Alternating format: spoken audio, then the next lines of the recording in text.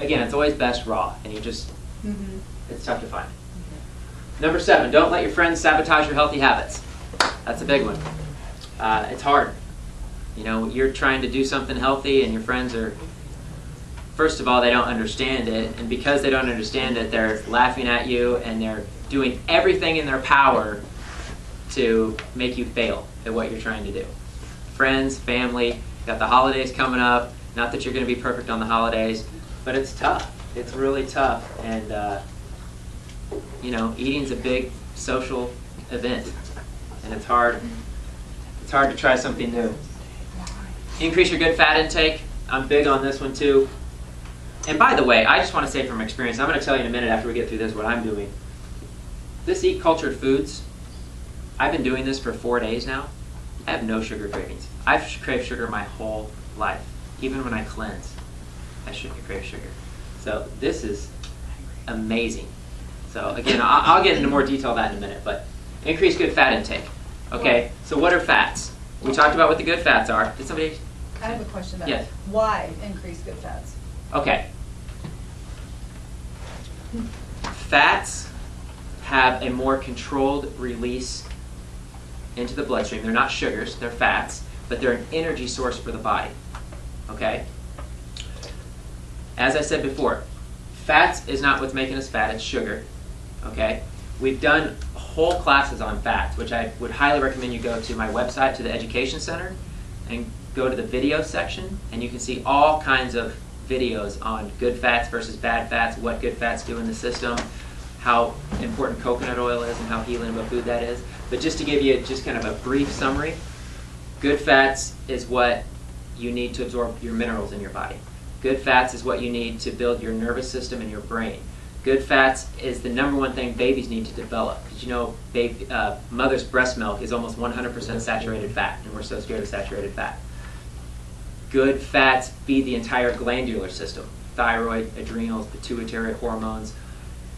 Fats are critical for hormone production. If you didn't have fats in your body, you won't produce hormones.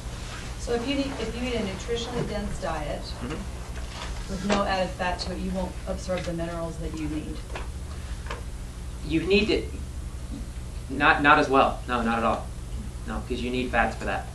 Yeah, it's very important. But aren't there basically only 2 fats that you should eat, which would be extra virgin olive oil, not heated, and coconut oil? Those aren't the only fats you should eat. No, not at all. Like what? Nuts, seeds, Nuts, yeah. pumpkin okay. seeds, almonds, Okay. walnuts, Brazil I was nuts, thinking yeah. of that you get in a jar, not in a food. Oh, yeah. I mean, they have pumpkin oils, like the Okay. Udo's 369 oil is a good oil, flax oil, you know, all those types of good fats. Foods, avocados, you know, nuts and seeds. So you're coconut. talking about increasing your good fat intake by eating the whole food, not by having added a teaspoon of oil to something. You can add a teaspoon of oil to something, absolutely. I probably do 3-4 tablespoons of oils a day. Absolutely. I use coconut all the time. My mom does 4 tablespoons of coconut oil a day. Yeah, and that's what I recommend to people for weight loss. If you want to lose weight, do 4 tablespoons of coconut oil a day. What do you put it on? I just Increases- started using Salad? it. It's like, but it's too sweet. Protein shake? I put it on steamed vegetables, chicken, fish, anything after you've cooked it. Even fish, It'll yeah, flavor fish it. also, yeah. You can throw it in any shaker smoothie. You can throw it in oatmeal. Some people just put it in water, like hot water, and just drink it. Oh, okay. You So- can pop your popcorn in it. Yeah. Butter your toast. Avoid the expansion contraction trap. I kind of talked about this. Really healthy, actually. I kind of talked about this briefly with hormone balancing. But what happens is yin and yang, hot and cold, expand, contract. Okay, stress, salt, contracting, sugar, expansive. We need to be here. We're here, and then we go here, and then we go back here, and then we go back here. What do Americans crave? Sugar and salt. We need to eat foods that are here. What's here? Fermented foods, vegetables, whole grains, the foods we know we're supposed to be eating.